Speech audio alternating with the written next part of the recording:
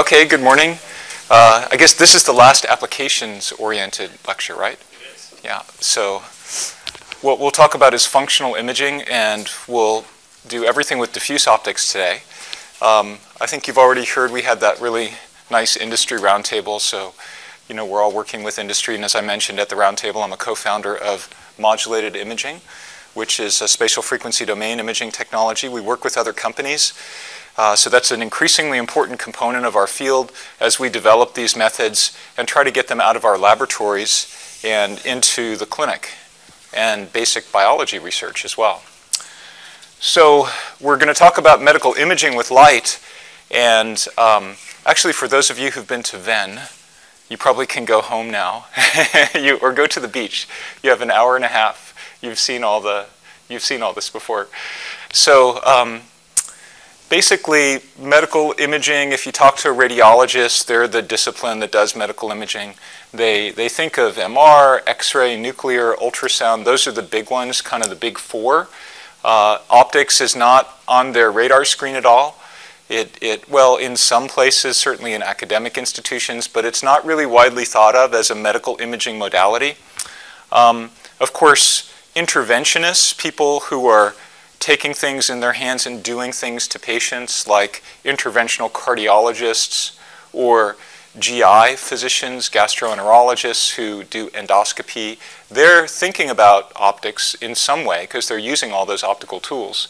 So optics is usually sort of stuck out here in the big picture of medical imaging, but I just want to review some of the standard of care for medical optics, and I mentioned a little of this on Tuesday night in our workshop, but here are some pictures that I hope that it helps drive home the message.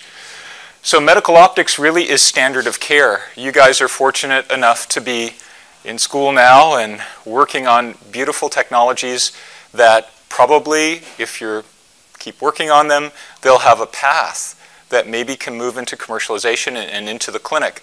If you go back 25 years, 30 years, there really wasn't very much.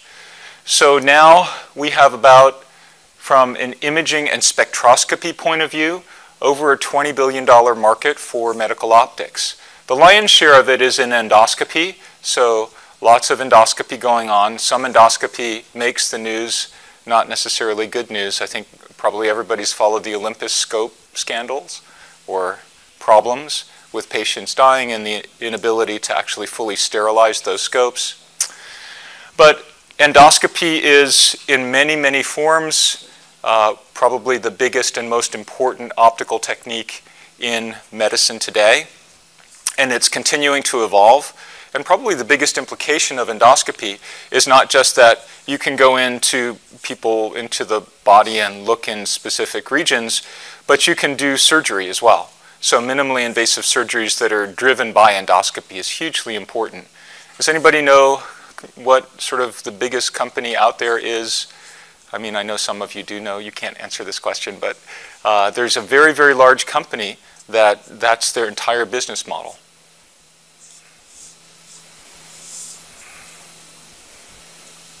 And they're publicly traded, and they have a really high stock price. You just prevented everyone from who knows the answer from answering.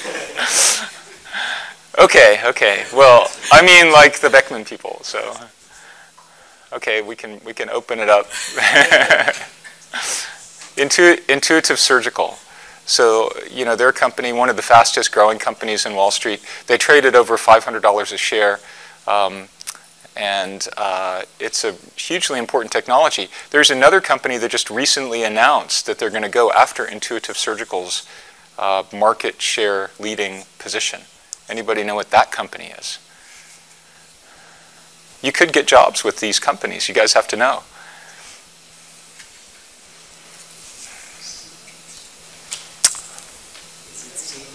Bigger.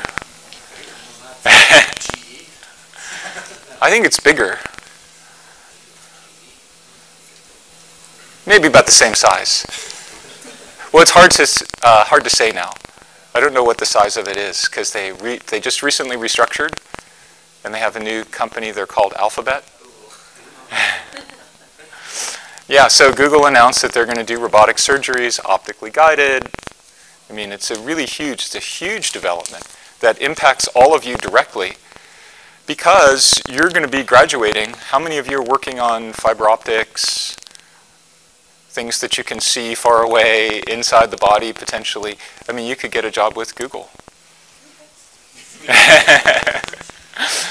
So in the eye, there's, oh, sorry, the slides got sort of transposed. Of course, there is actually eye oximetry, but this is supposed to be oximetry over here.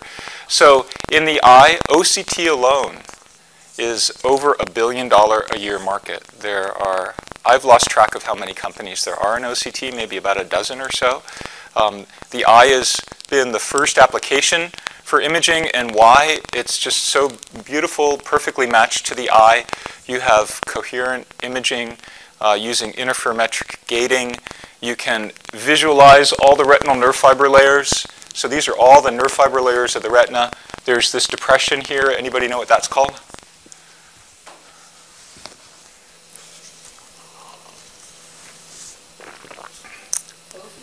Fovea. That's the foveal pit. So this is the highest density of photoreceptors in the eye. They're virtually all cones in that region. You only see rods more around towards the periphery of the retina. So super high density of photoreceptors, extremely important to visualize this anatomy. And these are all retinal nerve fiber layers. And then here, you actually are going to see the the retinal pigmented epithelium and the vascular structures, the choroid and the vascular, the retinal blood vessels. You can visualize those blood vessels as well with OCT. So this is an image from Zhongping Chen, our colleague at the BLI, where, and I think all of you have seen these types of optical angiography or Doppler OCT. There are many different names for it, speckle variance OCT, but fundamentally, all of them are looking at the same thing. They're looking at the coherent backscattered, a coherent reflected signal using gating, but just gating on the moving scattering particles. So if you just gate on the moving scattering particles, you can reconstruct the structures in that tissue that contain those moving particles. And so that's the microvasculature. And this is a projection image, so you can get an appreciation of depth. You have varying degrees of quantitation associated with that. So depending upon the technique, you can actually quantify the flow in every one of those microvascular structures. Of course, the more careful you are to quantify, you give something up. You give up speed. You give up some aspects of, well, mostly speed and field of view. So it's a very, very beautiful technique. These are all anatomic approaches. They're moving very fast in the commercial space. This will be introduced and is beginning to be introduced in commercial ophthalmic OCT systems. And then functional techniques, this is oximetry. So these, in total, these methods are kind of on the order of about $1 billion a year market, a little over $1 billion a year. One of the most notable, and the one I like to point out, particularly for our community, is pulse and hemoglobin oximetry, and the work that Massimo has done with bedside non-invasive monitors of total hemoglobin, carboxyhemoglobin, methemoglobin, important blood chemistry that can be done at the bedside. So this is critical functional information that's used widely in medicine. There are many, many applications. Of course, if you think about it, we do need to know what hemoglobin concentration is in blood. It's a critical parameter for so many different conditions. Fundamentally, if a patient is hemorrhaging, you need to know that, and you need to know that dynamically. If they're receiving chemotherapy, they're just virtually everything across medicine. It's very important. And then there are oximetry techniques where you look at oxygen saturation. And this one that was originally developed by a company called Somanetics. It's the INVOS instrument that measures oximetry. They tend to have the market share, the leadership in terms of market share, although there are a number of companies now that have emerged in this space. If you go into a pediatric intensive care unit or a neonatal intensive care unit, you'll see babies with these probes on their foreheads. And it's really virtually everywhere in the US and around the world. They're designed, anybody know why it's particularly prevalent in pediatric or neonatal intensive care? To look at brain oximetry?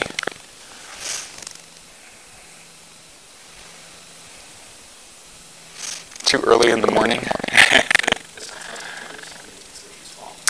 Well, so the fingertip sensor is pretty good for looking at oximetry in your fingertip, and it may or may not really tell you anything about what's going on in the brain. So with these sensors, these devices, you're actually able to look directly into the brain of babies. Babies are pretty optically transparent.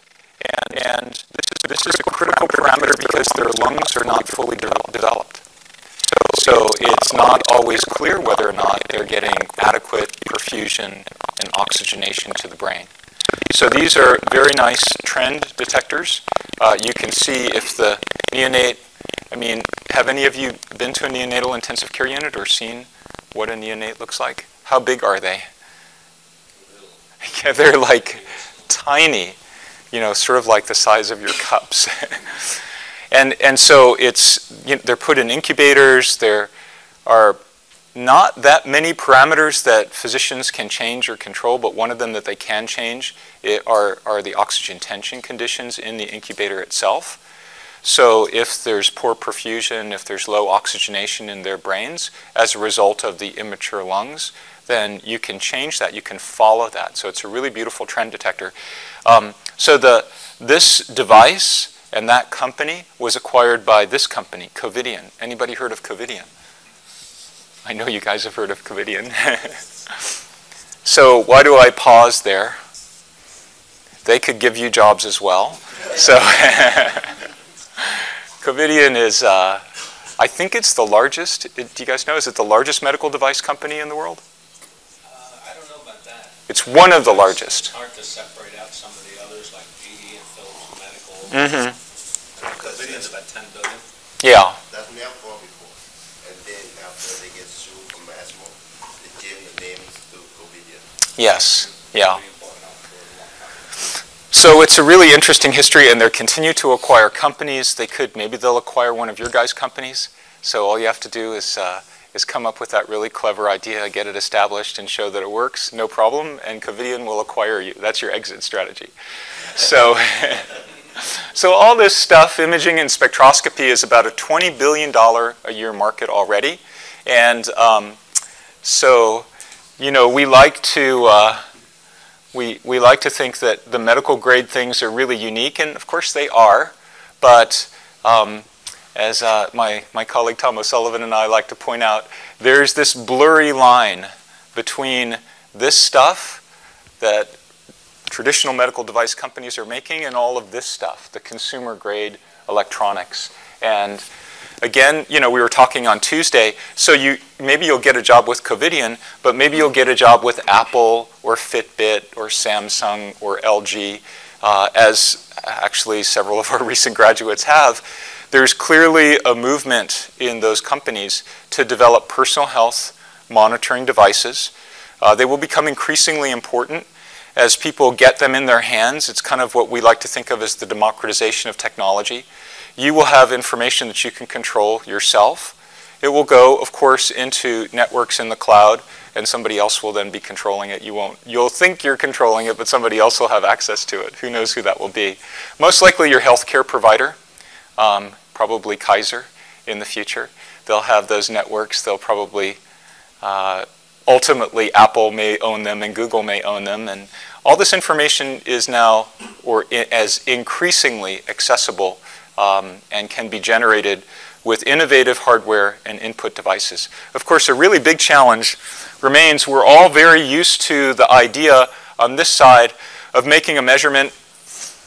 How many of you guys make measurements on living systems, people or animals? When you make those measurements, how long do you make the measurement for typically? They're just an hour? That would be, but you're not continuously measuring stuff for an hour. So you may have a probe, you may put it on, and then put it some other place, and maybe it'll take an hour. A pulse ox is a little bit different because you clip that on, but these types of devices, the implication with all of this is that you can be transmitting information continuously 24 hours a day, 7 days a week, and it's going to introduce entirely new challenges in terms of data analysis. So there's a huge amount of information content that's going to go into Apple's network and Google's network. And there will be, you hear a lot about big data, and nobody actually knows exactly what big data is, but I think that's big data. Big data is hardware devices sampling at 30, 60, or higher hertz that are sending information about your dynamic physiology into these networks. And there's a huge opportunity to really figure out new signals and the meanings of new signals. We're typically analyzing maybe 10 seconds worth of data, or if it's continuously acquired, or at the longest it may be 30 seconds worth of data. And so we'll apply our signal processing techniques for that. But with this type of stuff, it's entirely new. And let me just give you a thought example. So it took 100 years for blood pressure to sort of be figured out as a reliable predictor of risk of heart disease. And it's a pretty, it's a very manual technique. Everybody knows how blood pressure works. What if you had a new measurement that was better than blood pressure? How could you possibly figure that out? Well, if suddenly you have one of your sensors, one of your devices, hooked up to 10, 20, 100, 1,000, 10,000 people getting information continuously, and you can correlate all that information with other aspects of their life, and then that's all analyzed in a big data format, you may be able to derive new measures that will be better or as good as blood pressure using less obtrusive, less invasive, and more expedient types of devices. So this is basically where the trend is and where things are going to be going. So that kind of leads into the next big question: what's next with medical optics? And clearly, I think, and many people in our field, I think, are also in agreement that one of the great power of biophotonics is we can bring the technology to the patient. These are, by and large, fairly low cost and low barrier to access technologies. And if you put them in the sort of conventional medical domain, physicians, once they get them in their hands, they can see something and then they can treat it.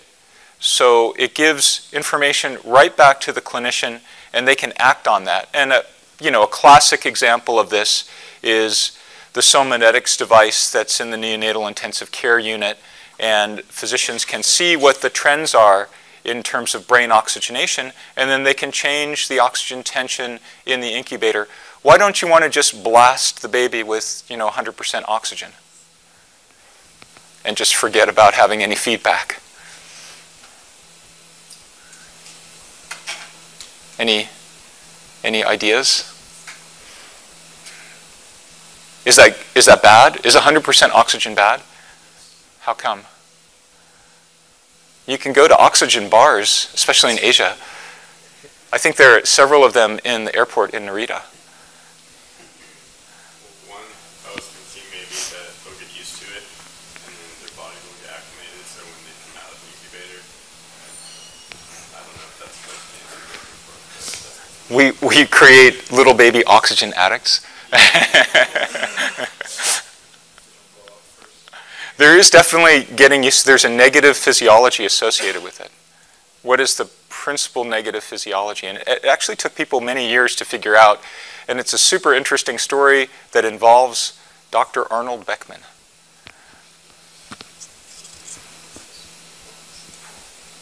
So what will happen is the babies, as their eyes are developing, they'll have overproliferation of vasculature in their retinas, and they will go blind. So the high oxygen tension levels stimulate angiogenesis and improper development of blood vessels in the eye. And so this was observed over many years, that babies who were when everybody was excited that incubators were developed, so now you could have premature infants survive, and they gave them 100% oxygen. And it wasn't until Dr. Beckman developed an oxygen analyzer that could measure oxygen tension in the incubator So his was a dual-use application. You know, a lot of times we talk about civilian use and military use. So he had a civilian use that was put oxygen analyzers in incubators to prevent blindness in babies, in neonates. What do you think his military application was? It was a World War II application. For all you World War II military history buffs.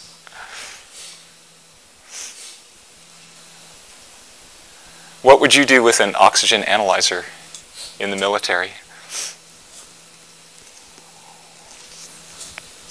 Any branch of the military. Navy. Navy, that's the hint. Exactly, exactly.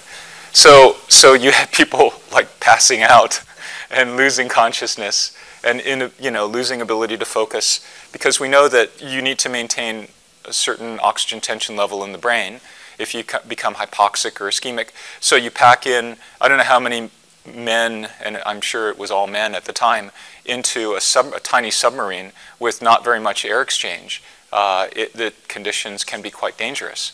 So oxygen analyzers in submarines were a huge innovation that allowed their use. So this is kind of a background. The goals, what do we want to do with the new technologies? And I think this unites everybody here. Somehow we need to see beneath the surface.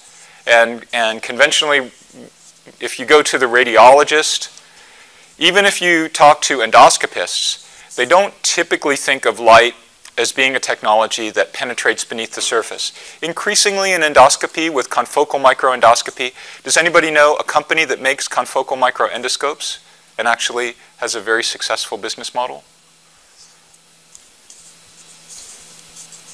Remember, it's a $50 billion a year industry, so there must be some companies out there. Cellvizio, Mauna Kea device. It's actually quite popular. And there's a company that makes confocal microscopes for looking in skin, dermatology. And Vossen knows this very, very well. In fact, greetings from Milland. I saw him last week. They've been working for over 20 years to bring this technology into the clinic. And it's there now, and it's reimbursable. So it's a confocal microscope where you can look into skin and look at basal cell carcinoma, melanoma, characterization of skin disease beneath the surface. It's really beautiful. What I find to be absolutely stunning with this, we know one of the key developers of that technology, Milan Rajnishka. Is that how I pronounce it?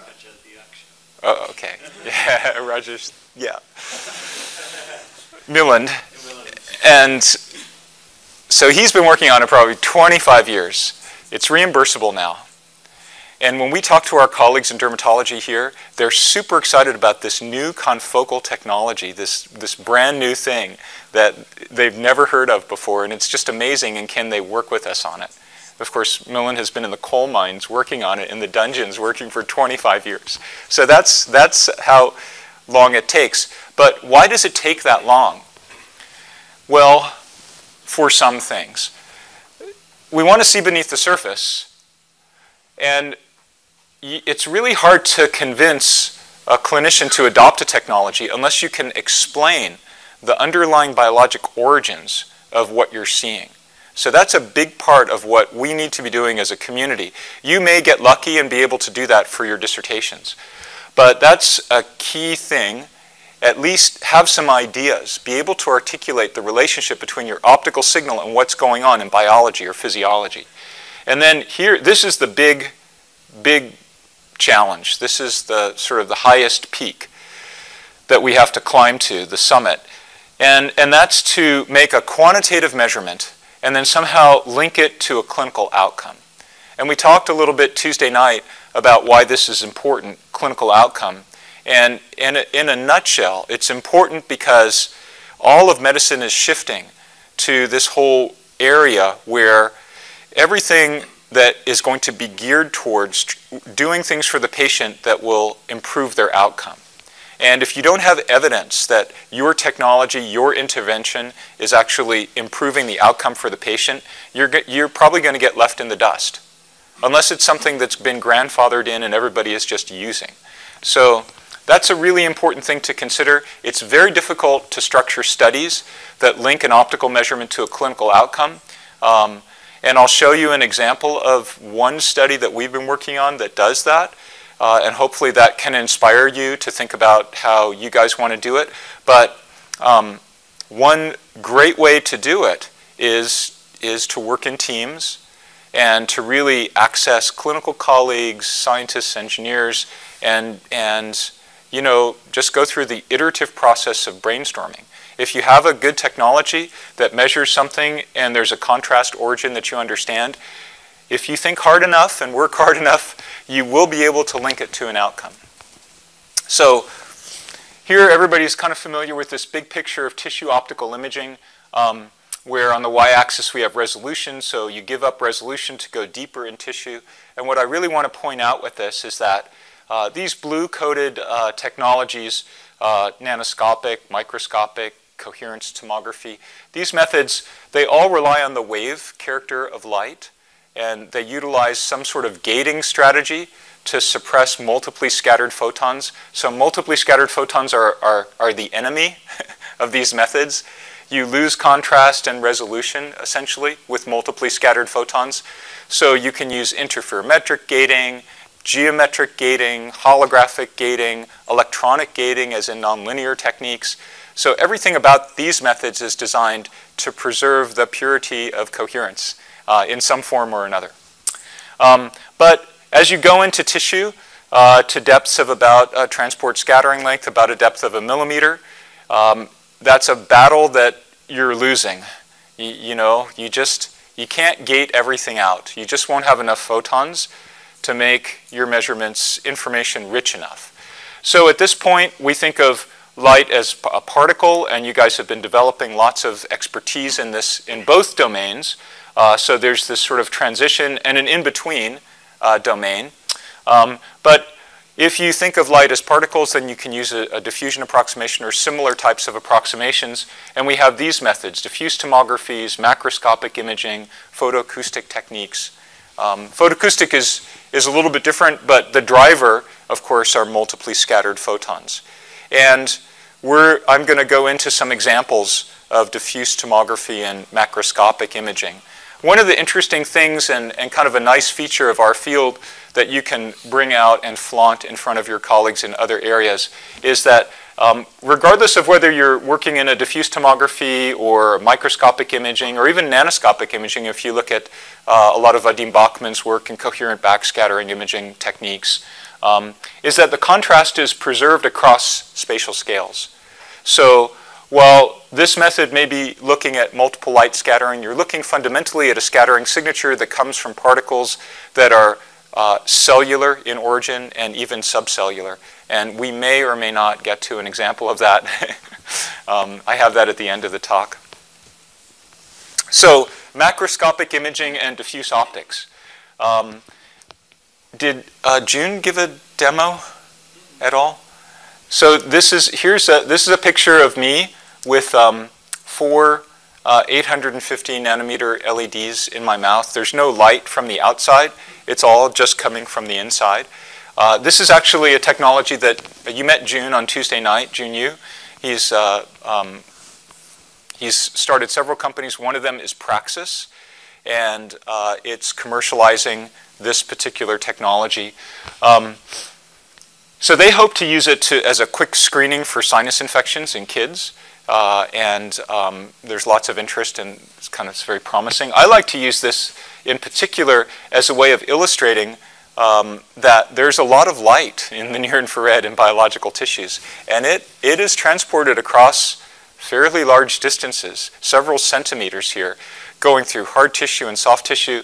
And it's always fascinating for me to see how it's emerging, from my pupil. This is illumination from inside. And I have several images of myself, actually over 20 years, and they all pretty much look the same from the inside. The outside is changing, but the inside looks pretty about the same.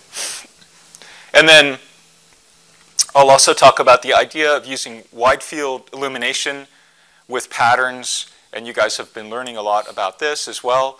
I'll show some examples of how you can employ that. And those patterns, just like the light here is blurred as it transports through many, many centimeters of tissue, the patterns are blurred as they propagate deep into the tissue. And if you can measure the rate of pattern blurring, then you can control the optical path length and you can say something quantitative about the tissue. So our big challenge, and in some ways you guys already had this set before you at the beginning of the week, and you've been working on that, but just to sort of reiterate that, is to measure optical path length when we go into turbid materials. We know what it is with a cuvette measurement. You don't know what it is if there's multiple light scattering. If you could know what it was, if you could control it, then you could be quantitative and you could just use Beer's law. You'll separate absorption from scattering. So from a physics point of view, the advantage of measuring and controlling optical path length is that you can separate absorption from scattering, and you can localize information in 3D. You can do tomography. From a physiology point of view, why is that advantageous? Well, you could convert this information, these mu sub a's and mu sub s primes, into measures of perfusion and metabolism at depth. And you can determine the concentration, so that would be oxy and deoxyhemoglobin. You can determine the concentration of other near-infrared absorbers and fluorophores. So we have in the near-infrared a very beautiful signature from water and lipid. Believe it or not, those hemoglobin signatures, well, Massimo has already figured this out, but those hemoglobin signatures are not just oxy and deoxy. There are other components, and especially if you have pathology in physiology, and even if you just have a bruise, it's a hemorrhage of vascular structures, over time, because the body is working to get rid of that blood, there are hemoglobin metabolites that have unique spectral features. So all that stuff can be measured. And you can, if you're good enough with this and you know the optical properties, then you can correct distortions introduced by the optical properties. Those distortions can impact fluorescence that you measure. How many of you guys are doing fluorescence? Are you doing deep tissue fluorescence or more? More superficial. But, I mean, you're in the land of optical property correction for distortion. So it's hugely important, and it can help you visualize. So you will be, I'm sure, correcting for distortions in deep structures. Are you going to work on some of the brain imaging?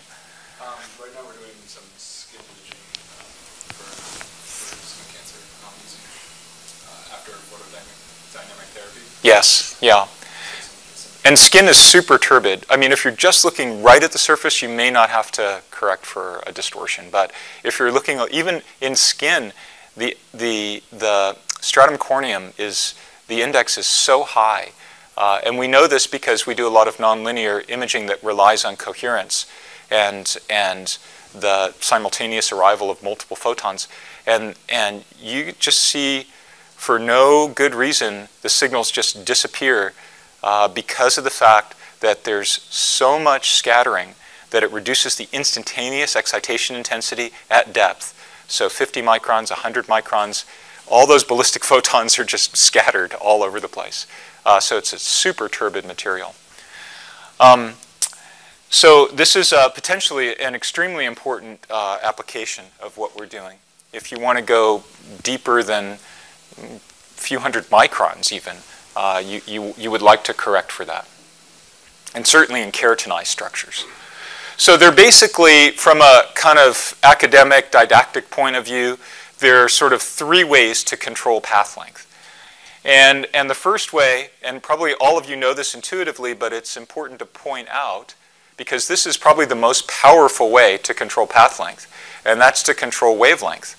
So if you look at path length, in the domain where scattering lengths and absorption lengths are about equal, and then you move into the near-infrared region, the scatter-dominated region, where absorption lengths are much, much greater than scattering lengths. So absorption lengths out here are maybe in 10 centimeters, 5, 10 centimeters.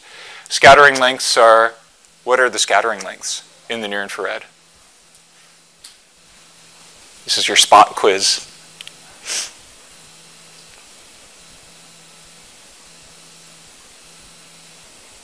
Any guesses? Actual scattering lengths, not transport scattering length. How far will photons propagate on average before they encounter a scatterer? In the near infrared. Or undergo a scattering event. Maybe about 20 to 40 microns. So very short scattering lengths. So in this scatter-dominated region, where scattering is so much more probable than absorption, you can have an increase in the optical path length from a few millimeters to tens of millimeters. So 15, 20-fold increase in optical path length. And that's huge, and that's actually something that you can take advantage of if you're trying to interrogate tissue at different depths. So a classic example is just looking at different colors of light transmitted. This is through a rabbit ear, and you can see very stark contrast with the vascular structures here in the blue and the green, and you lose that in the red. Just a lot of light comes through. That's sort of a practical visual way to appreciate that. But even if you're out here in the near infrared and oxygenation in the tissue is changing, so you can have another twofold change in the optical path length going from 50% saturation to 100% saturation. So even out in that domain, small changes in physiology, well actually that's a pretty big change in physiology going from 50 to 100%, but not unusual in working muscle or working brain, or if you're driving a photodynamic process, it's very, very common. So you can have another twofold change in optical path length just through those spectroscopic transitions alone. And this is kind of a good illustration of that sort of concept of optical path length and wavelength dependence. So believe it or not, that's me. So, and it's me. On the left, this is 400 nanometer illumination of my face, where absorption lengths and scattering lengths are about equal, and the light clearly is not penetrating very deeply. So you see contrast in that image that's entirely different from this image, 850 nanometer illumination. Absorption lengths are much, much greater than scattering lengths. So anybody know where all the contrast is coming from here?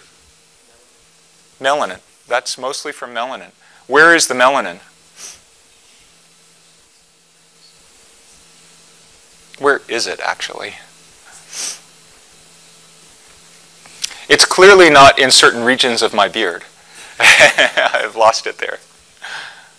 How deep is melanin?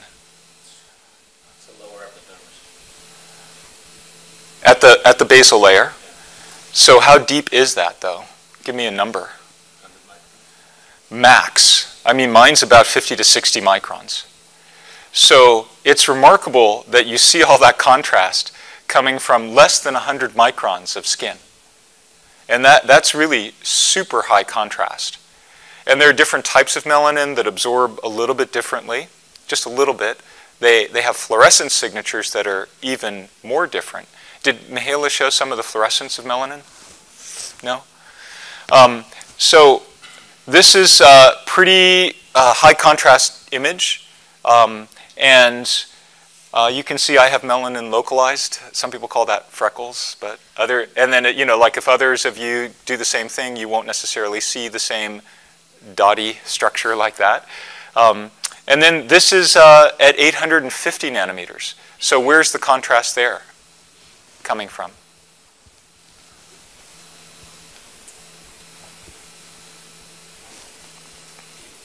Hemoglobin. So the light is going into the tissue. It says, we'll just go right by the basal layer. We don't really care so much about the attenuation of the melanin. And those photons just keep going, and they get scattered from deeper structures in the dermis. So the vascular plexus is coming right up in capillary loops to the epidermis. It doesn't go into the epidermis, but it's in the dermis in capillary loops. And so you have all that vascular plexus in the dermis. And that's principally where the attenuation is coming from. But because of multiple light scattering, the light is pooling just beneath the surface. And you guys are modeling that and visualizing that. And you can see that beautiful multiple light scattering signature. I look a lot better in 850 nanometer light. And that's actually a principle that cosmetic companies take advantage of. How do they do that? The That's one thing they do. But that's also designed, you know, to advertise that we have protective effects in our products, you know, so you don't get burned. But that's one thing. What else do they do? They make the light a little bit diffuse. There's another company that you guys can work for. So L'Oreal, Unilever, Avon, we know that they all have active programs in biophotonics and biomedical optics. And they're very interested in skin optics, of course. So you can put small particles on the surface of the skin, also known as makeup, to multiply scatter light and give you more of a diffuse glow. You look better. It's less expensive than giving everybody near-infrared imaging goggles, although that probably would work better. Tom? Well, there is in your hair, so for sure. That gives you the pigmentation in your hair, or some of us have more or less of it than others. And it changes over time. Yeah. So the third way to control path length, or the second way is actually controlling the spatial features of light. And we were talking about before that absorption lengths are quite long in the near-infrared, about 10 centimeters. Scattering lengths are short, 20 to 40 microns. So that means if you have a spatially resolved measurement, then you can control the path length. And intuitively, I think you're all familiar with this. If you have a light source and you have a detector close to the source, you're looking at more superficially propagating photons. If you have a detector further from the source, you're looking at deeper propagating photons. So if you make a measurement of the reflectance as a function of rho or source detector separation, then you'll see a very steep drop-off. And you guys have probably already all done this, where you have a scatter-dominated region and also a region that's dominated by both scattering and absorption. And that's a very powerful, compelling way. If you look at that's spatial control, and then anything you can do in space, you can do in time. So if you think of those scattering lengths and absorption lengths, and you convert them into times. So what is a scattering length? That's the mean distance light will travel before there's a scattering event. An absorption length, the mean distance light will travel before there's an absorption event. If you divide that length by time, you have a relaxation time. And so that's the mean distance that light will travel, or the mean time between scattering events and the mean time between absorption events. So tau absorption relaxation times in tissue are on the order of about half a nanosecond, less than a nanosecond. That's slow in comparison to scattering relaxation times, which can be fractions of picoseconds. So if you make a time-resolved measurement, you put in a short laser pulse, and so that's typically in the few picosecond regime, then it will spread out in time. And as we argued with space, the early regions are scatter-dominated, and the later regions are absorption-dominated in time. And that's because as that light pulse, which carries photons, goes into tissue, if you wait a really long time, they'll travel further. You'll capture light that's traveled further. If you look at a very short time, you'll capture light that hasn't traveled as far. If you have no absorbers in your system, there's no loss, and so this is a thought experiment. You take that pulse, and what will happen to it?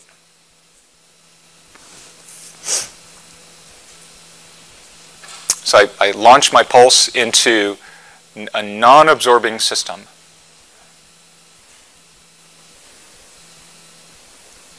Just elastic scatterers. So no inelastic scattering.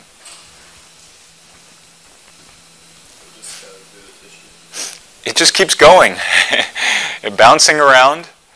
So, you know, it's just a thought experiment, really, but it helps you visualize the importance of absorption loss. So let's say I begin to put in a few absorbers. Now that will constrain the actual total optical path of those photons that are bouncing around aimlessly, wandering in my highly turbid material. So that you'll begin to see in this tail region of the temporal point spread function. So if you look at early arriving photons, then, and you are able to truly gate those out, those will be reflecting more superficial paths. Later arriving photons, deeper paths. If you make a time-resolved measurement, and so if you look at some time resolution of your measurement, then you're essentially gating out the most superficial photons that you would see in a DC measurement. So if you don't have the temporal gating and look at that temporal point spread function, you'll have a lot of contribution from light that's at the surface that are superficially propagating. And so you can do, have you guys done this already? Have you visualized that? Yeah. Oh, perfect. Yes. I have a question. It seems a lot of times that we don't. Wait. Oh, sorry. Longer question.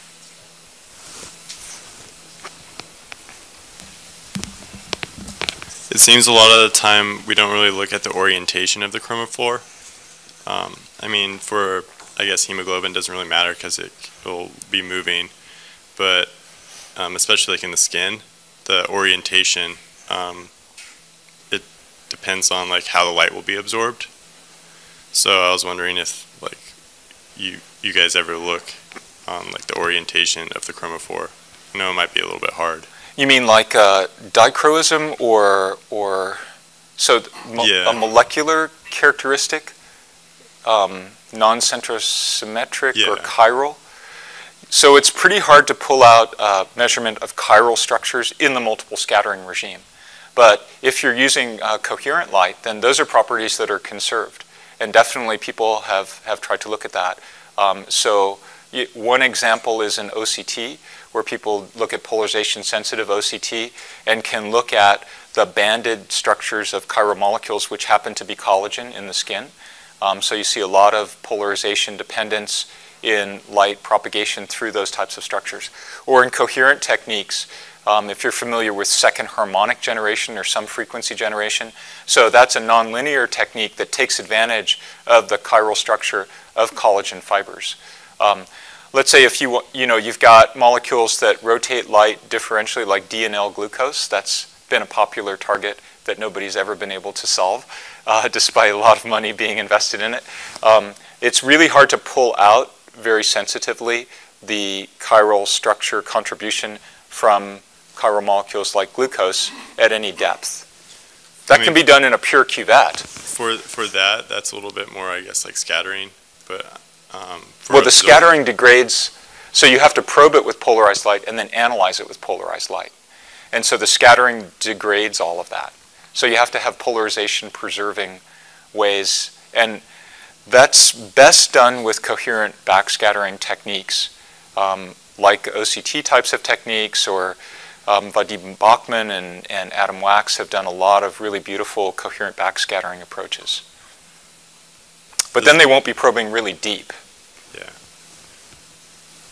But there is a sweet spot that you could possibly, where is the sweet spot in between the blood vessels and the surface? Where you can potentially design some techniques like that from a physiology point of view. I've narrowed the space down for you. That's called the extravascular extracellular space. So interstitial fluid resides there. And there's quite a lot of activity in trying to analyze things like glucose and lactate and other metabolites in that interstitial fluid. So it's a pretty active area. The interstitial fluid is in the collagen, and the vascular is at the papillary dermis, which is actually above that. Yes. So it's the ISF is below the vascular space. But there's some around the vasculature, Okay. right? There's, There always will be, because that's where it comes from. yeah, that's where it comes from. So it's not, unfortunately, we model it as layers, but the actual physiology is not like that. Yeah.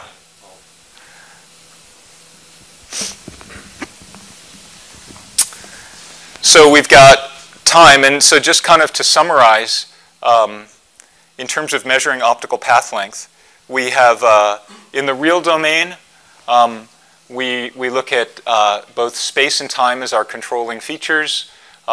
In terms of time, we'll have an input pulse, and we'll look at the dispersion of that pulse in time. In terms of space, we have an input spot. Still a pulse, it's a pulse in space, and we'll look at the dispersion of that in space. So this is kind of a really good way to think about how to do work in the frequency domain then. So Fourier transform equivalence of these real domain techniques or frequency domain techniques. This is a signal that's varying in time, and we look at its output in time. You can do the same thing in the frequency domain. So how do you do in the frequency domain a signal that's varying in time? You can impose some sort of sinusoidal modulation, a regular sinusoidal modulation function, because you can represent a pulse of light in terms of sine and cosine components, frequency domain components. And then you can look at the change in the phase and the amplitude of this sinusoidally propagating wave as it moves into tissue. And in the spatial frequency domain, you can do the same thing. But here, we'll sinusoidally modulate our input in space rather than in time. Of course, you can do it in space and time if you have the right scheme. And then the output is still sinusoidally varying, but there'll be change in that sinusoidal input. It won't be as sharp. It'll be blurrier, and the amplitude will have changed. So if you, from a instrumentation point of view, what we typically do here is take, let's say, a fiber optic as a delivery device, or it can still be free space, but then we'll typically put a detector on the surface of the tissue. So your sensitivity map is typically a bit deeper. In fact, you can completely transilluminate tissues this way. You can take a light source, you can put a detector on the other side. I was just recently visiting our colleagues at Hamamatsu in Japan, and they showed me for the first time, they had a nice tabletop instrument, which is it's a time-resolved instrument, and they were completely transilluminating the head. So now it's actually kind of going back to the original experiments that were done by Britt Chance and Enrico Graton's lab, but they had a giant mode lock laser and a super sensitive microchannel plate photomultiplier tube. And so Professor Chance was able to see this pulse of light go completely through his head. But that was anything but portable. That was an entire room in a huge multi-million-dollar center. Now these guys showed me they had a very nice portable tabletop system with pulsed diode lasers that were capturing. It took about 5 seconds of integration time to get a good brain oximetry signal. It's pretty impressive.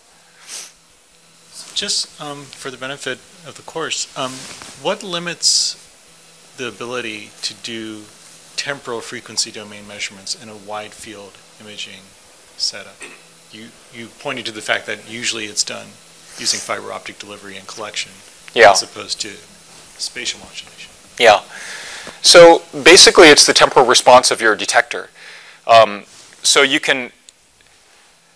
the simplest way to think of it, if I could take that fiber optic, right, and expand that in space. If I have enough power, I can just illuminate the tissue in the temporal frequency domain.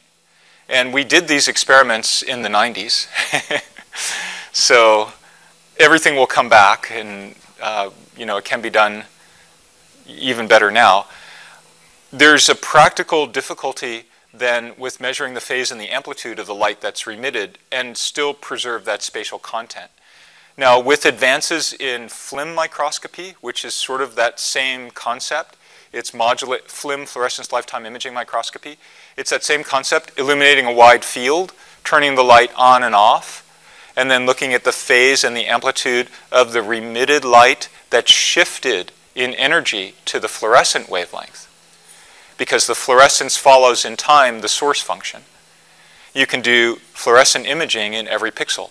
But the bandwidth constraints of fluorescence, because of the relaxation times of the fluorescence process, are not as rigorous as those. So absorption relaxation times are fractions of nanoseconds. Typical fluorescence lifetimes may be several nanoseconds, 10 nanoseconds. So you don't have to go as fast. But with detector technology getting better and better, you can do that. There's another way to do that. Anybody familiar with using point detectors for imaging and compressive sensing? So a slight detour, I won't go into a lot of detail, but you can encode spatial information in time. So imagine that in this temporally modulated wide field projection, every pixel you were able to turn on and off at a slower frequency. So you're modulating the information that's going to talk about the tissue optics in the megahertz to gigahertz regime. But what if you had a way of making this pixel, turning it on and off at 1 kilohertz, and this pixel 2 kilohertz, and this pixel 3 kilohertz, and so forth. And so that was your carrier wave. And on top of that, let's say you had your sweeping from 10 megahertz out to 1 gigahertz. So those are techniques that are sort of adapted from telecommunications. The combination of multiple frequencies with carrier frequencies. And then spatial content is encoded in temporal frequencies. And then you just need a single point detector. And so then if you looked in Fourier space of your point detector output, you would see pixel 0, 0 as being the 1 kilohertz signal, and then you could look at all the temporal frequency. So those are techniques that are coming as well, and we're fooling around with all of those. There's a lot of potential for that stuff. So good time to be working in the, and how would you do that, by the way? How would you turn light on and off in at different rates in different pixels? From a hardware point of view. Exactly. Spatial light modulators, and you're working on single point. That's exactly what you're doing. So, and you were supposed to raise your hand when I said compressive sensing, because you're doing compressive sensing.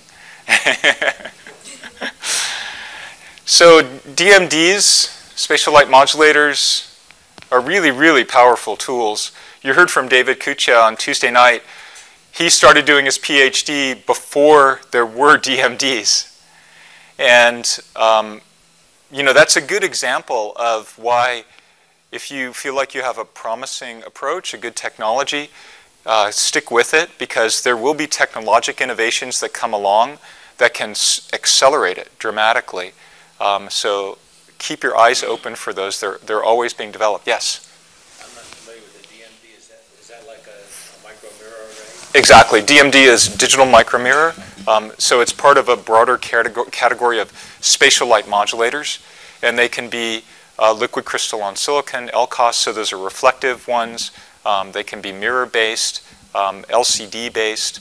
So, How fast can they turn on and off? so the records are in the probably tens of kilohertz regime right now. And some of the limitations, which I guess I have that at the very end of my talk. It's probably like my 100th slide, so we'll probably never get to that. There are how to load sinusoidal patterns, how fast you can load sinusoidal patterns. But the intrinsic feature of a DMD is just an on-off switch. So you can also run them in binary mode in the tens of kilohertz, and then you get square wave patterns. But of course, square waves are just a whole bunch of sinusoids put together. So they're something not to forget as important hardware-based input functions in our methods. So let's see. I'm officially supposed to end at 10. If you can focus on temporal frequency domain, that would be helpful, because they did SFDI yesterday. Okay. So here's a little bit more focus on temporal, as Vossen requested. And you can, hopefully, you have all sort of taken a look at this review paper, Tom O'Sullivan et al. And so if you intensity modulate the source, launch the light in tissue, you get this spherical wave that propagates in tissue, and that's damped. So the measurement that we make with the detector some distance from the source in a, let's say it's a backscattering geometry, is actually kind of a near field measurement, because the modulation wavelength of that photon density wave is pretty long. And, you know, maybe 10 centimeters or so. But we're not measuring typically 10 centimeters away. We're measuring maybe a few centimeters away. And we've got this diffusely propagating light field. The phase velocity of that wave outside the tissue is basically the velocity of light in the medium that's propagating it. It goes in the tissue, and the phase velocity becomes a tenth or a hundredth of the velocity of light because all the photons that are being carried along in that wave are now scattered multiply. They're spreading out in space and time. If you put an absorber in, it will constrain the paths and sort of shrink the spatial extent of this diffusely propagating wave. And so if you have a measurement that can accurately resolve the phase between a reference signal, the source input function, and the propagating light, so you measure the phase lag and the demodulation or the damping of that wave, and you can look at that as a function of frequency, then you can compare that to your models, and you'll calculate what the parameters are, the free parameters in the model, which really, in the end, there are two free parameters that we care a lot about. And what are they? That's your test to see if you're awake. Two free parameters. Our favorite free parameters in tissue optics. Musa B and Musa B prime, yeah. So you want to calculate those, and you can do it by measuring the phase and the amplitude. So what does that actually look like? So this is going to be the amplitude as a function of frequency. You can see it's nonlinear because the model is nonlinear in its prediction of the behavior of the light propagation. This is the phase as a function of frequency. And if you fit that to the model, then you can get Musa B and Musa B prime. And one of the things that we then do in order, because you get Musa B and Musa B prime wherever you have a laser and a laser wavelength. So typically you only have a few laser wavelengths. But if you fit the Musa B prime as a function of wavelength to another, more or less, you might think of it as a law of our field. It's like a speed limit. You know, you can't, this one is just always going to be a factor that governs light propagation in turbid materials. There's no structure to it. It varies smoothly in some sort of a power law. And you can derive in a sort of a generalized form using a Mie theory approximation. And we call A the prefactor and B the scatter power. So lots of work has been done in our community to describe the validity of that assumption. And this actually doesn't require us to assume anything other than this is smoothly varying according to this type of power law, and then we can derive the A and the B parameters. Now, some people have taken those A and B parameters and then tried to even further describe. B is more or less telling us about the size of the scatterers. A is telling us about the density of the scatterers. That's yet another stretch. It's pretty hard to do that, but it's certainly possible. It gets much more complicated. But if you just use these factors, A and B, and combine that, of course we've got individual wavelengths also for absorption, and we combine that with the reflectance spectra. So reflectance, you can take over a broad, this is probably the easiest possible measurement to do. You get a white light source, you shine it on tissue, you have a spectrometer, and you pick up the light, you look at all the different wavelengths that are reflected. That's not a quantitative measurement, that's a qualitative measurement. And you'll see dips. So if this is a reflectance spectrum, what's the origin of that dip? And that dip. Well, let's just say that dip right there. Why would that dip appear? Hemoglobin. That's a classic hemoglobin. Hemoglobin is sucking up the light, so there's less reflectance there. More reflectance here. You see a little less reflectance there. What's that dip from? I think this one's from fat, and this one's probably from water, because water is at about 980. So you can, this is probably from breast tissue. There is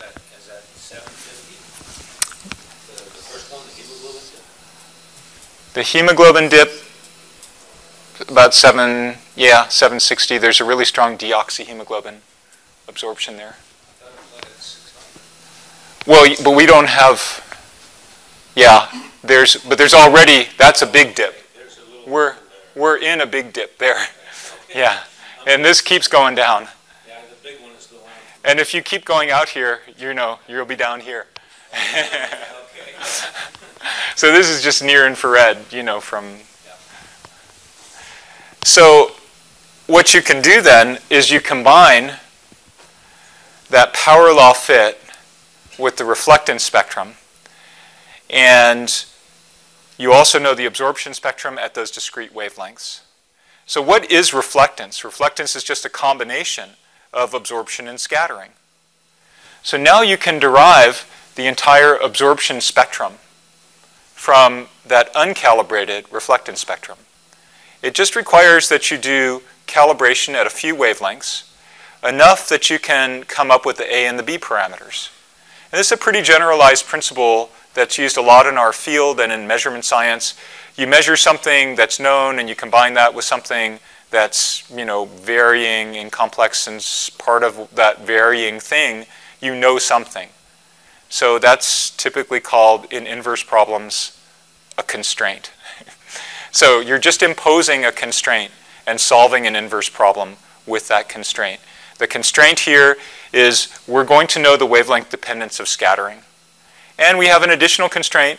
We will know what the absorption is at a few discrete wavelengths as well.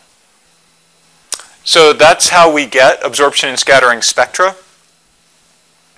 And then here is fitting to near-infrared absorbers, and I think you're all familiar with these features: deoxyhemoglobin, oxyhemoglobin, lipid, and water. The water and the lipid, is that electronic absorption? That's an overtone.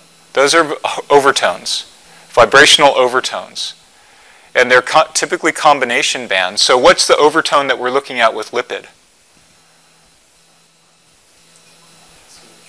CH. So that's typically sort of in the 2800 to sort of 3000 wave number region in the vibrational spectrum. And so you're looking at overtones of CH here. What about water at 980? That's also fundamental OH infrared vibration in the structural region. So these are incredibly important and easily accessible with all of our detector technology, all of our source. Of course, there are even stronger features if you go into the SWIR, the short wavelength infrared, and they can give you a lot of information. So then you can fit to these chromophores. And what's nice about this approach is we've got a very broad band absorption spectrum. So that can potentially improve your fits. And you can add things to your fits. So you can potentially put methemoglobin in, and we've shown exquisite sensitivity to methemoglobin formation and reduction. You can put cytochrome in. Most of the measurements that we make the tissues don't have a lot of cytochrome. So if you're looking at breast tissue or fat tissue, there's just not that much cytochrome there. But not accounting for some of those components can lead to changes in the fit, and some of those inefficiencies or lack of matching in the fit we've exploited and others have exploited to identify mysterious components. We don't know exactly what they are, but those unaccounted for components can be important in diagnostics as well. And so some of those we've characterized as being tumor components that are characteristic of malignant tumors, and they're not accounted for 100% in these fits. So here's some of the instrumentation. You'll see that. Tom, did you already demo, or you're going to demo this afternoon? So I started working on this in the early, actually 1990, and it took an entire room, and we used an external beam Pockels cell, and I actually had to climb up on a table to align the laser with respect to the Pockels cell. It was pretty cumbersome. then as they are now. And so this is a board-based device where the frequency domain work is taking place inside of a very small module inside of this device. This device has both the frequency domain and the time and spectroscopy. And there are different probes. We tend to like the idea of being able to put a detector directly onto the patient. So in this case, there's an avalanche photodiode, and you put that directly on the patient. It's the most efficient way to couple light into detectors. But of course, you can do that with optical fibers. And then you can form images, so you put probes in locations. In every location, you have the absorption spectra and scattering spectra, and then from that spectra, you calculate any of those contrast elements. So here's a virtual image of a gravitation. This region has the areolar color complex, so it's not very much lipid. This is image of lipid. So you see this region has lots of lipid. This is not, and you can see there are different spectra associated with the regions. So you said that you've gone through spatial frequency domain. Okay. So you saw all that, and did you see this? And did you see depth sectioning? But did you see this? So I showed you before the contrast. So the main point that I want to communicate, the overriding structure of the whole talk really has been these techniques. You can control path length, and you have to take my word for it that you look at short times that you're looking at path length. But it's very to illustrate the spatial frequency domain. So here's again when you're looking at an element and that's less than 100 microns, actually about 60 microns to me. And this is tissue. These are zero frequency projections. So that's DC.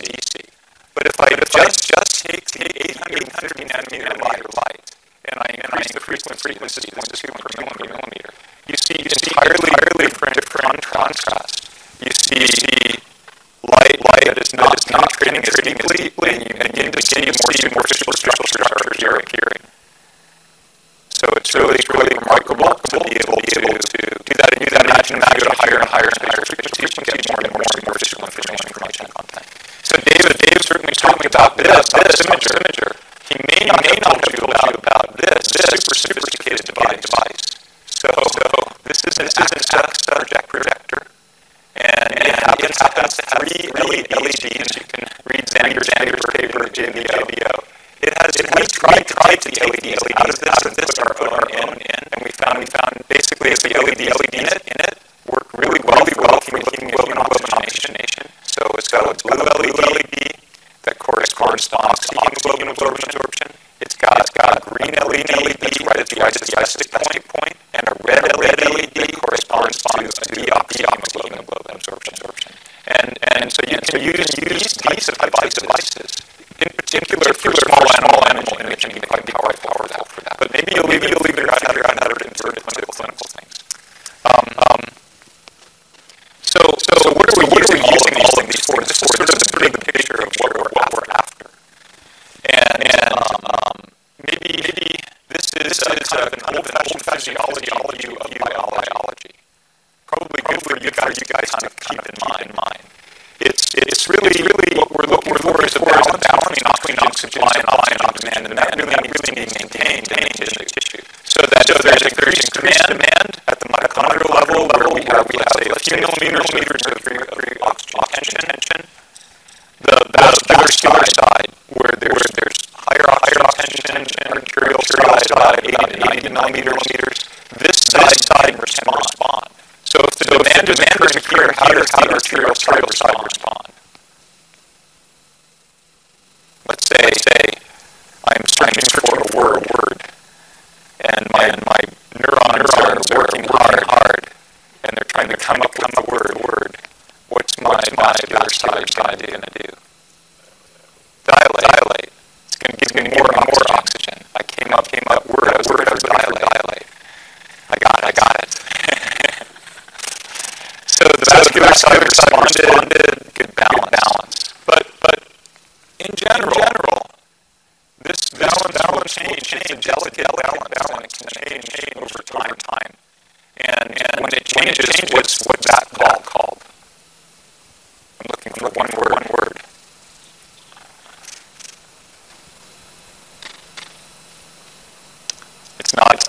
It's definitely not rocket science. What is it? Disease, the D word. When that balance changes, that's basically the underlying origin of many disease processes.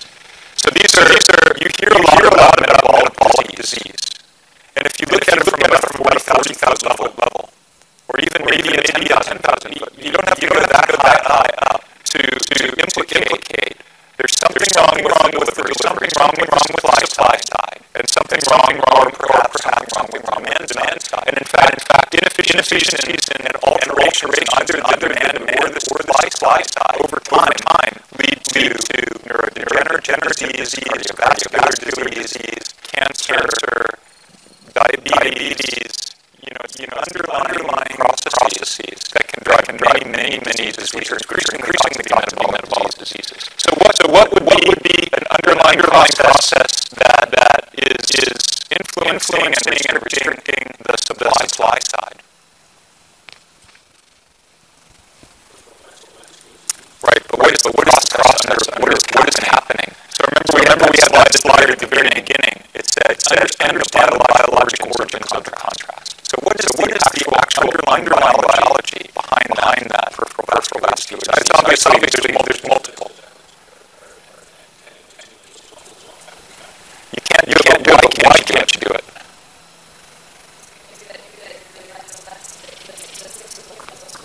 That's one. Absolutely one. Elasticity. So we're all familiar with the idea of peripheral vascular resistance, vascular, and so forth. Let's dig a little deeper. What is the loss of elasticity? What's happening to it? Where is the elastin?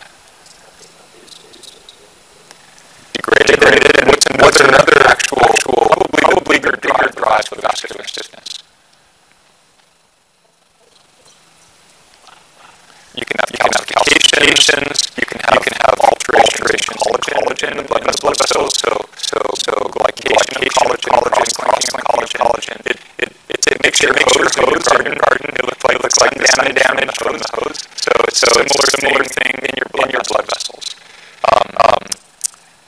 What's modulating the vascular tone? What's giving my brain the ability to come up with words that I'm searching for? What is the switch driving the blood vessels to dilate and more oxygen? And what's telling how is the nitric oxide get released? Just in a well, are there cells that are involved in mediating that?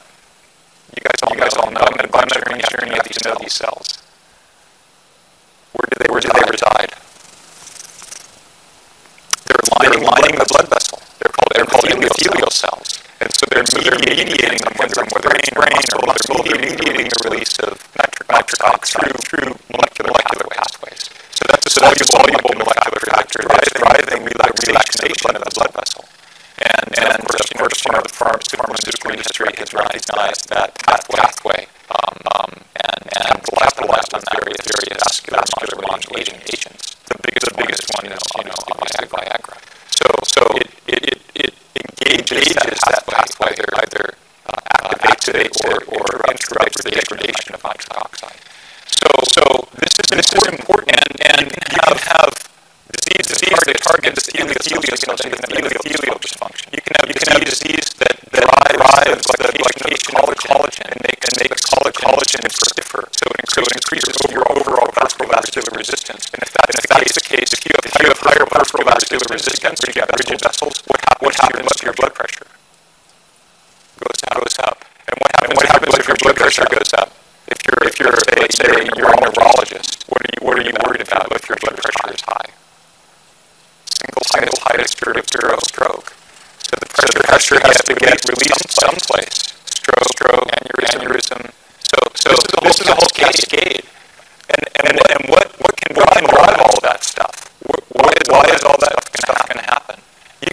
have significant alteration in metabolism within a cell that lead to the creation of everybody's most loathsome species.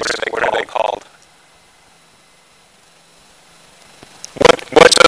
Where the mitochondria is kind of to first approximation where there's combustion fuel.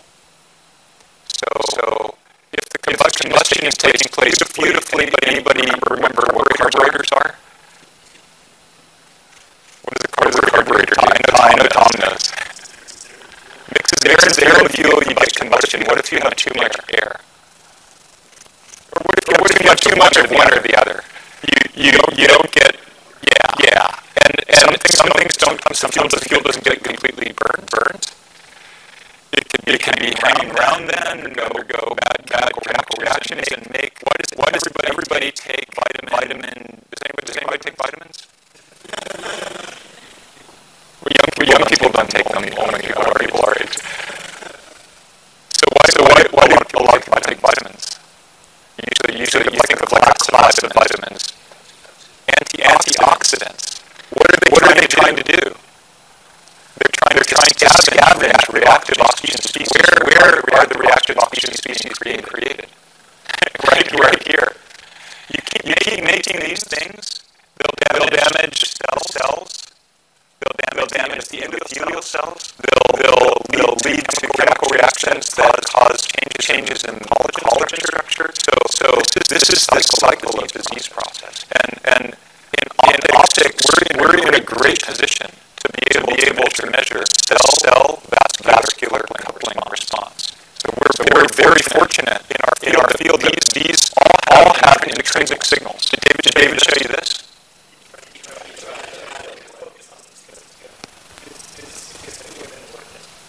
Okay. So this is an example, not of cell vascular coupling, but of well, it's called a cell vascular. This is like a hammer. This is a really blunt force instrument. So here's the experiment. So we're working with Ron Fossig, who's a neuroscientist that has developed intrinsic signal optical imaging techniques. And in each one of these panels, we've got different things that you can measure with spatial domain imaging. And we've highlighted them by looking at the deltas. So we're injecting potassium chloride. Anybody work with potassium chloride? Anybody know what it does?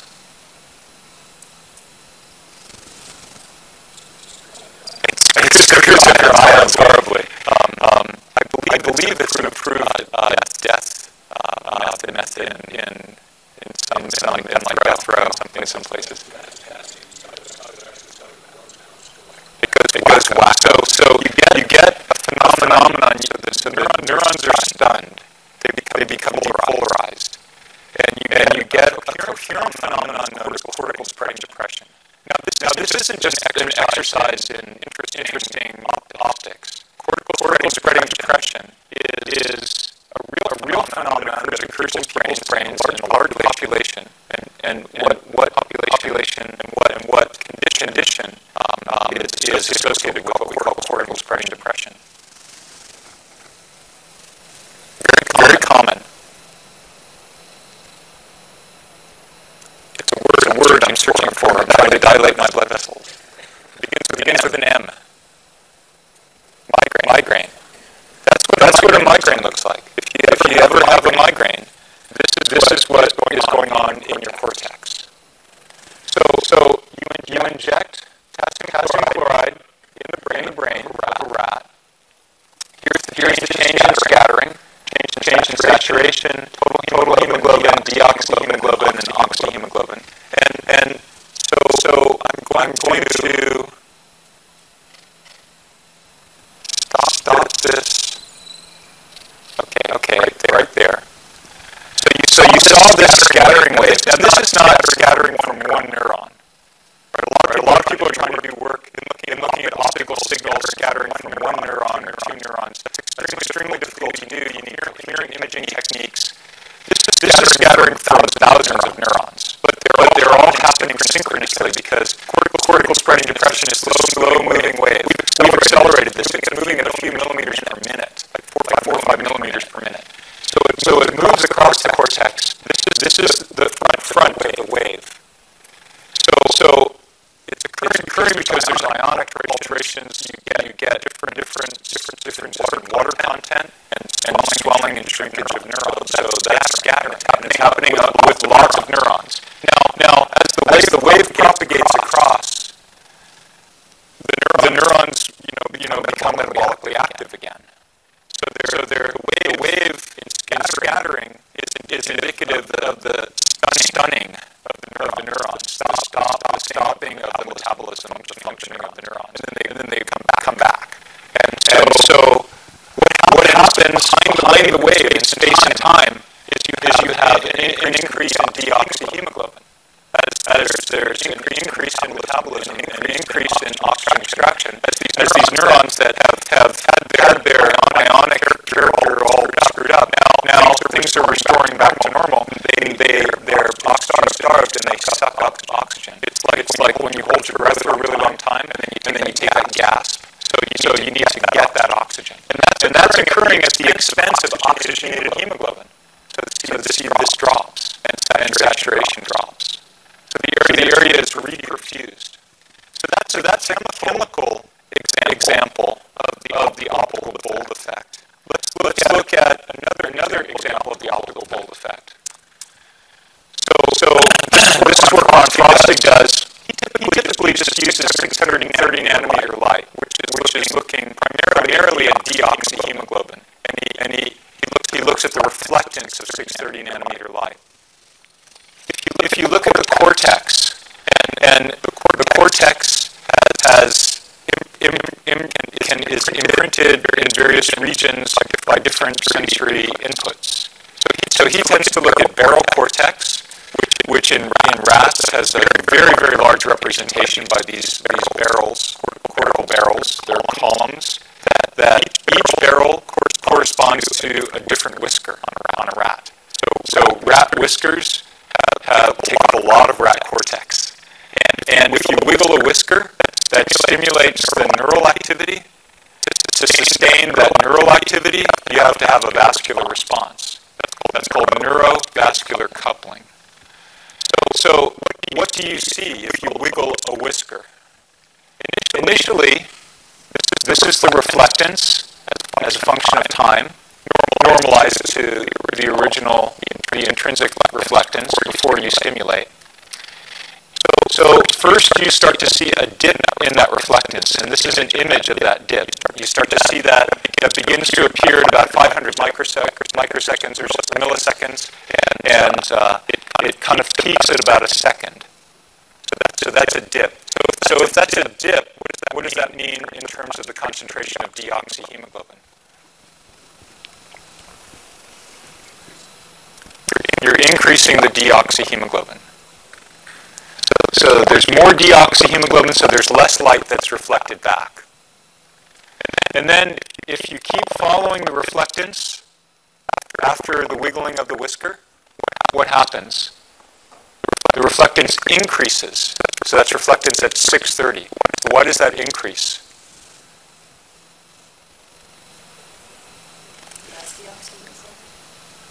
Less deoxyhemoglobin. Why would there be less deoxyhemoglobin?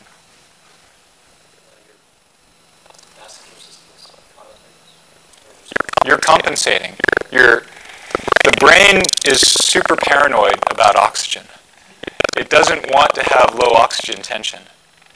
And so it responds with shock and awe, a massive response to the perception of reduced oxygen tension.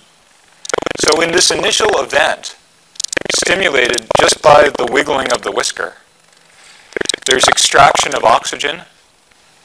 There's an increase in deoxyhemoglobin in the region. That low oxygen tension experience is not something the brain wants to live through. So it responds massively by reperfusing that region. And reperfusion reduces the deoxyhemoglobin content. How? Through what process?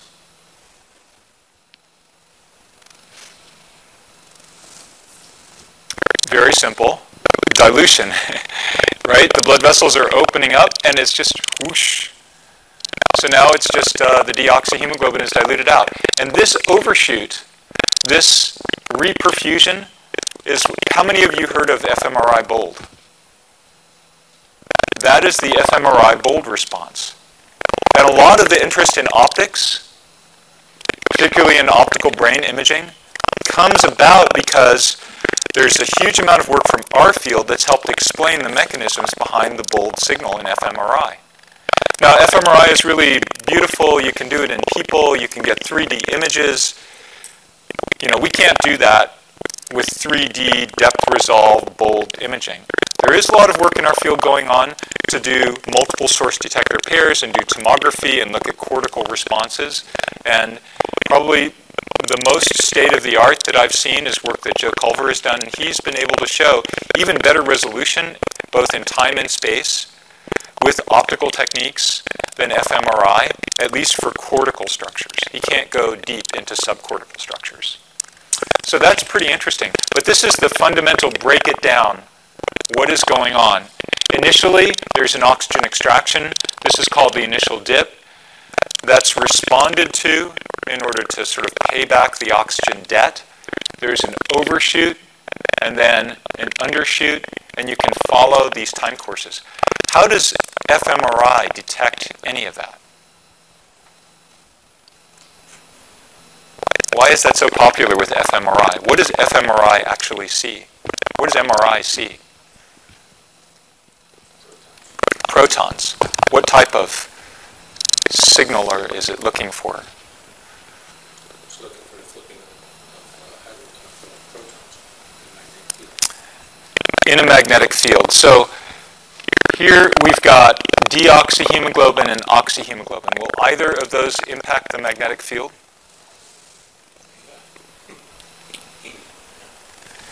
Actually, only deoxy impacts the magnetic field.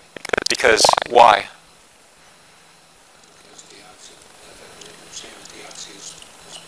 Is paramagnetic. So if deoxyhemoglobin is close to the protons, and for those of you guys in BME, where are those protons coming from in MRI? Water, our favorite contrast agent. It's really a good contrast agent in MRI, in optics, in X-ray. Yeah, that's true. Hemoglobin might be. I don't know. We like all the contrast. Optics is good. It measures everything. But so yeah, this is a phenomenon where it's really quite sensitive. Yes, Vossen. Can you explain the reason for the undershoot at the end?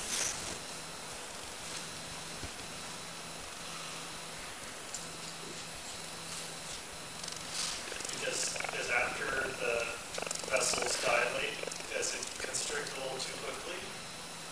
And then there's still some residual brain activity that then desaturates again. But then you would mention that you could have this ringing Yeah. kind of occurs. Yeah. And does that? I'm not really sure what the undershoot is from. But it's definitely something that they observe both in fMRI and in optical neurovascular stuff. It may just be a fluid dynamics thing. But it's interesting because the undershoot is just as large as the initial.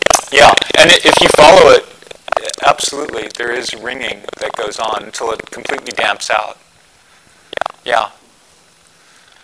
So, getting back to exactly what this BOLD response is in fMRI.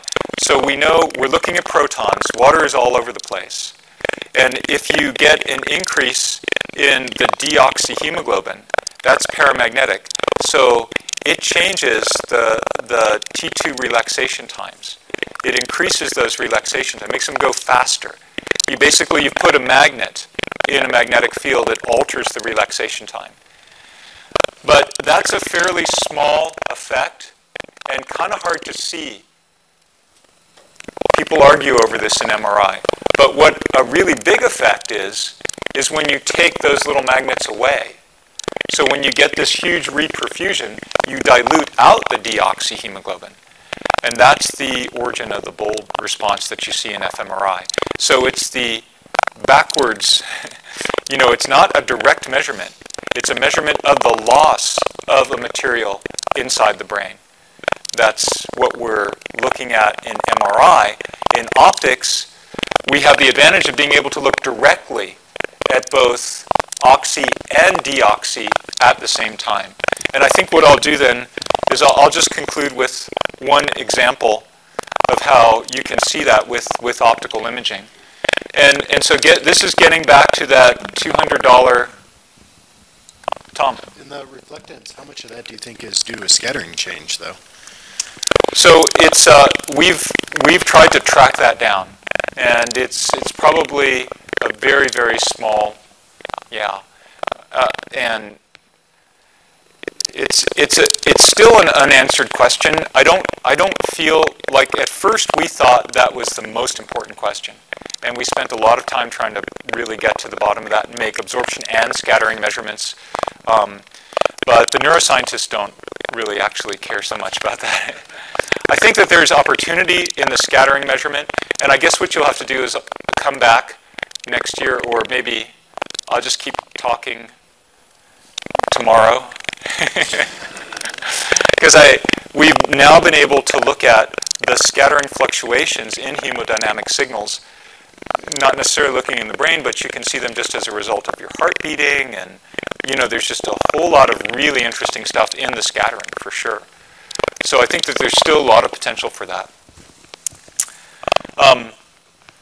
So this is an example of probably the world's cheapest brain imager. So a few $100 AXA projector, and we're using essentially the pattern projections onto our animal. This is a mouse, and here, rather than wiggling a whisker, we're shocking the hind paw. So you've got the homunculus and all the sensory input, and so you can see where everything is on your cortex with respect to all of your sensory inputs. And the same thing is true for small animals. So there's a region, there are maps on the brain that correspond to different regions of sensory input, from whiskers to paws and everything. Hind paw stimulation with a shock is like, again, a shock and awe stimulation. So everything lights up in the cortex when you hit it with a shock. And this is what we're really interested in. And these are early days in this kind of research, but there's a lot of stuff coming out now that supports this clinically. We want to know what's happening to your vascular structures in the brain during neurodegenerative diseases, and in particular in Alzheimer's disease.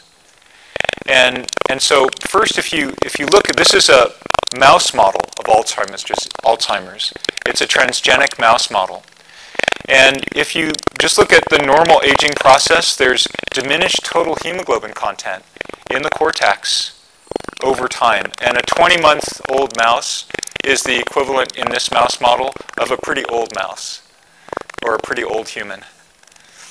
And in Alzheimer's disease, there's an even faster reduction in the total hemoglobin, the total vascular content in the brain. And so we've published a few papers now, and Xander, this is the topic of his dissertation, trying to understand and hypothesize why there's a degradation in vascular content.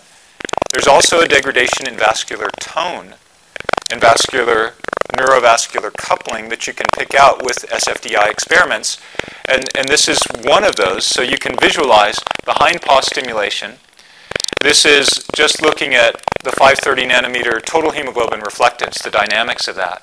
So you can really visualize it. So here's the control. Here's the Alzheimer's disease.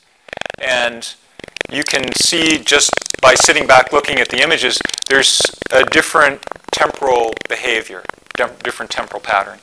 And if you break that down, this is the bold response. So you have stimulation. And this is the mean of 13 animals. So here's the control, oxyhemoglobin, deoxyhemoglobin, and these are the triple transgenics. It's really dramatically different, both the total area under the curve and the relaxation times of the stimulus. So this tells us that there are significant changes that are occurring in that balance between the supply side and the demand side. And they can be driven, everyone thinks of neurofibrillary plaques and tangles and so forth.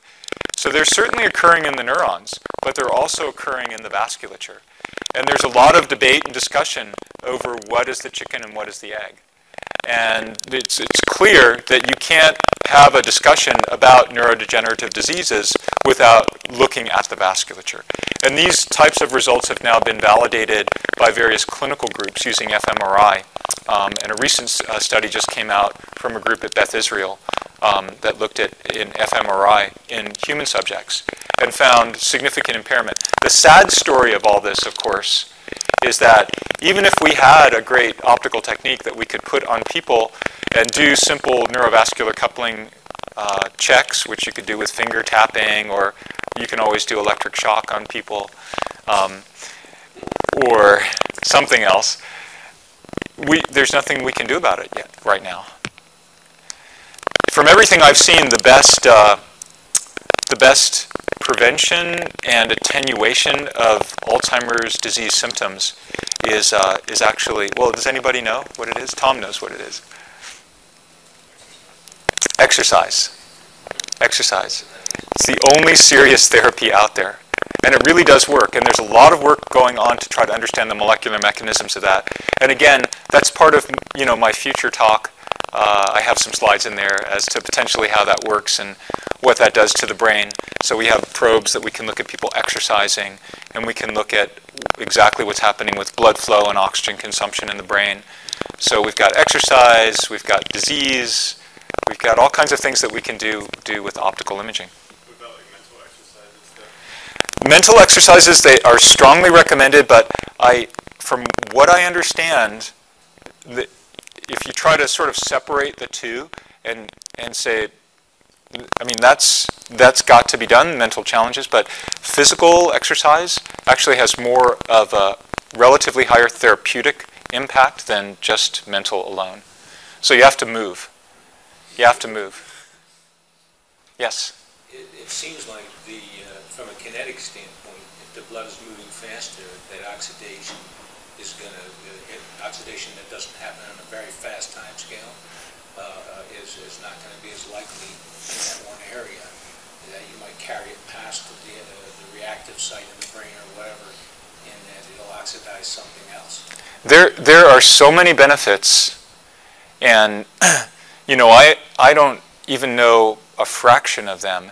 When you talk to people who look at sort of the molecular science of exercise, we have our own first approximations, and that's certainly, I think, a very important benefit. But there's a lot of knowledge now of what that enhanced blood flow does, what is triggered, how it interacts and activates the immune system. Probably it's all fundamentally immunomodulatory.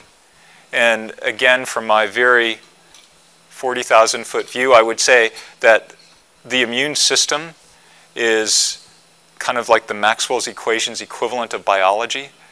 So if you know Maxwell's equations, you can explain all of optics and photonics. If you could write the equations for the immune system, you would be able to explain Alzheimer's disease and cardiovascular disease and diabetes and basically virtually all of these phenomena. Because it's either the immune system working as it should be helping you, or the immune system gone crazy in some sense and accelerating your demise. In the case of glycosylation of tissues, what I think happens is that the high level of glucose increases the rate of the reaction of glycosylation of tissues. So it looks like it may be a really crude first order approximation with glucose concentration. And that doesn't seem to be an immune system thing, and it does do the neuro damage. But it actually, so everything is connected. Okay. So those high levels of glucose can be driven by a process known as insulin resistance. Mm-hmm. Where is the insulin resistance coming from? If you eventually connect all the dots, there's an immune implication. there's a significant lipid metabolism implication. It goes back to the metabolism of lipids and glucose, and whether or not you have, say, the right lipid particles to engage and be a very good partner with your immune system. So everything is connected, but all of those things are, I think, absolutely accurate downstream explanations. The further upstream we go, the more insanely complex it gets. But I think absolutely to a first approximation, we want to drive perfusion challenges, create vasodilatory responses in tissues, make them work as they're supposed to work with some frequency and intensity. You want to have a high amount of skeletal muscle, which is the biggest glycogen store in the body. And if you have high skeletal muscle to lipid ratio, then you'll have a much healthier overall glucose level and not necessarily have to be subjected to those glycosylation products. So it's all obviously complicated, but I think we are quite fortunate in terms of all of these technologies to be able to see underlying signals. And I think, by giving you these examples, you get a sense for the power of the technique. So I'll just summarize all this stuff. And I have many, many examples. Maybe you'll have to go to the Venn Summer School, where it's a 4-hour lecture, and I give all this stuff out in doses. And then it's an experience like this. It's a week-long intensive experience. And you get you get lecturers talking about every one of the main topics in biophotonics. But from a kind of a summary point of view, these methods that all of us, our community, we're developing are sensitive to drug and radiation therapies, can be providing feedback, can be used obviously in surgical guidance, in predicting risk and outcome for individuals, just measuring your baseline properties without any perturbation, looking at what your brain oxygenation is. Those types of things can be very valuable and will become increasingly important in medical decision making. And then, of course, multimodality is absolutely essential, being able to combine multiple optical modalities as well as optics with other complementary modalities. And this is where I think we're going with these things, continuous sensors. And we've got, outstanding people. You've met a lot of them this week. A lot of the work in DOSI is work Tom and Anais and Brian, Amanda, Rob, Gautam, Alex are doing. In SFDI, I didn't get to show you some of the stuff that Kyle just finished and helped leverage his job into Fitbit. So anyway, I think that's pretty much the whole picture. So thanks very much.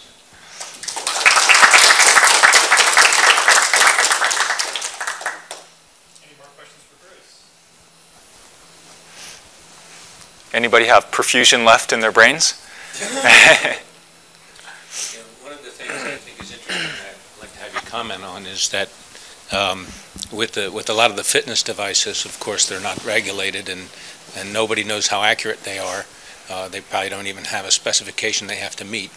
But they have a really low entry to the market because they have no regulatory barriers financially. Speaking of Fitbit, you mean? Of all of them, Apple. Yeah. So it doesn't matter. All of them pretty much have that. And when I heard you talking before about the big data collected with all these data, all I could think of is big data with lots of errors. Yeah. I'd like to have you comment on that. I think so. I am exactly trying to put a panel together for this NIH Workbench to Bedside workshop on that topic, and I've been trying to get Apple, Google, Fitbit. I tried to get Massimo, but Joe and Sean politely declined. So everyone says they're interested, but that is a discussion that I want to try to get going in the context, because our field is obsessed with accuracy. And then, getting stuff into the marketplace, that's really obviously driven by different factors. But there is a convergence, and there is a lot of opportunity in that convergence. And I don't know it, but based on the hiring that Apple has done and the people that they're bringing in, because they of course can't, I mean, one day they can talk to you and the next day they can't. So, but I feel like that's the direction that they're trying to go in. Now, whether or not, you know, they're going to have sort of stratification of devices, so there's the low barrier to entry, fun consumer thing, and will they spin that into more serious, more accurate devices? I don't know. I don't know. Yeah. I think that there's, I mean, they're obviously the experts on understanding the markets, but I think the profit motive is in, and this is what I would like to get them in a dialogue on, is in the potential to really fundamentally transform healthcare. So if you think about an MRI and how many megabytes of information content is in a single image, it's super dense. But how often do you get a full body or full organ MRI? Even if you're following a disease process, you'll sort of only get it once a year. But if you're not, you may not have one for 10 or 20 years, or let's just say 5 years. Let's compare that. That's static anatomy. Let's compare that to dynamic physiology at kilohertz sampling rates.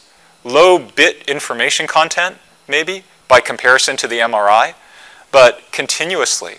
And now you've got kind of a comparator detector opportunity. You're looking at what happened 1 second later or 2 seconds later compared to, so you're super sensitive to changes. So I would argue that the huge potential is there to have people streaming their health content into smart databases that are able to pick up, well, your dichrotic notch is now a little bit different, so you're probably having some problem with valve stiffening and you need an appointment with your cardiologist. That's not going to get picked up on the echocardiogram that you happen to have once every 10 years. Or maybe it'll get picked up then, but you could do something about it earlier. So it's kind of like, I like to think of it as the movies. You know, sometimes we go to the movie theater, but increasingly less often. Most of the times we're sitting at home streaming. So in the future, sometimes we'll go to the doctor. Actually, probably the present. Sometimes we go to the doctor. But you know, if you can stream that information, you can control it yourself to some extent, and you can use what is increasingly becoming what is obvious as one of the most powerful medications, that is exercise.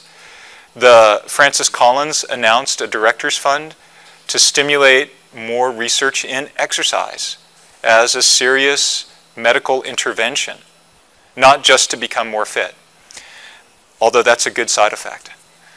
So, yeah.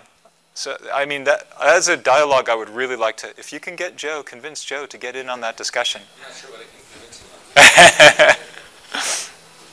I think there have to be some market opportunities for those companies there. Lawson. Just to follow on and maybe amplify the points you're making, it's not optics related, but one of our colleagues in BME, Michelle Kine, she's come up with a sensor to put on the abdomens of pregnant women, because there's very little information about the movement of fetuses, yeah, and how that can relate to, you know, pregnancy complications. And again, very low bit rate information, but continuous monitoring. And there's very little known about that, and there are tremendous opportunities for reduction in complication of pregnancies and early intervention if something's going on. That's right. That's right. Yeah, one thing we found is that every time we increase the frequency of our measurements, as in measure more often, whatever it is we're trying to measure, we see something that we'd never seen or even couldn't even have predicted. So a classic example is your guy's mentor, Darren. So when we had all this data, we were measuring breast cancer patients in chemotherapy pretty often. We were measuring. Why were we doing it? We didn't know, but we were trying to measure them the first day after the infusion, in the first week after infusion, and we had all this data, and it wasn't until Darren came along and actually analyzed it and said, oh my gosh, look at what's happening. This is amazing. In the first day, these patients are undergoing a really unique response that we really hadn't seen before. We had seen some aspects of it, and actually I had presented it at a big breast cancer meeting, and I wasn't even in tune to it until somebody in the audience came up to me from Japan and said, hey, we see that same type of phenomenon in our PET data. So we think that that's a metabolic flare response in PET. And then we were able to dig deeper into it. Darren and Shigeto eventually came from Japan to work with us on it. I mean, a great story of how increasing the frequency of your sampling without knowing beforehand. So what if you had just all that stuff, and then you had infinitely smart postdocs and grad students who were analyzing the dynamics? Yeah, Watson. Yeah. So let's thank Bruce again.